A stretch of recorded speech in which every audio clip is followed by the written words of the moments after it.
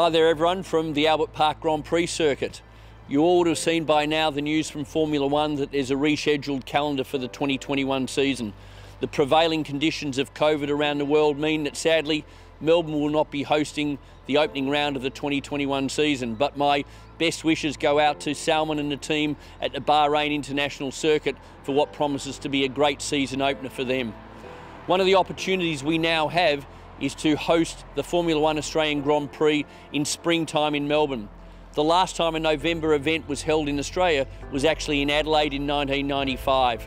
And what we're looking forward to doing is really creating the excitement that existed in Adelaide in that last year and the excitement that we normally have here in autumn as a season opener to being something absolutely special for the re-emergence of Formula One here at Albert Park.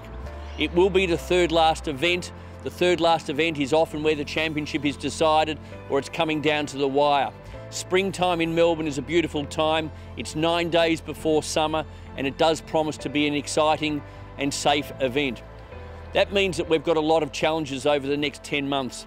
We don't have all the answers now.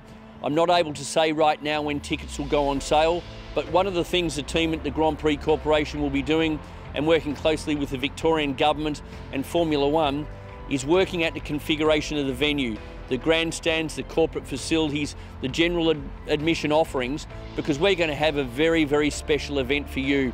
And when we've got those details, and I want to make sure that sooner rather than later, we're going to release those tickets, get on sale, and offer something very special to the fans.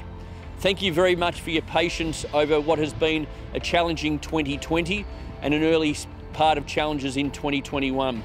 Thanks to Formula One for your support, to the Victorian Government, and most of all to the Grand Prix Corporation staff. They have been challenging times, but I know that for the next 10 months, we've got a great opportunity to deliver a wonderful event with full grandstands and beautiful sunny skies here in Melbourne. So we'll get on to all the details, have a look at grandprix.com.au and stay tuned for what promises to be a great race.